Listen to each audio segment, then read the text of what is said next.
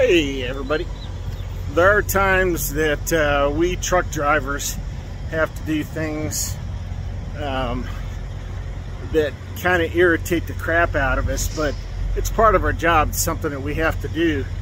And when we have a blown tire, we don't just if it's on a trailer, we don't just drop the trailer and let the next person fix that problem. Blown tires are usually brought to a truck stop and fixed. And guess what? We have a blown trailer tire right there.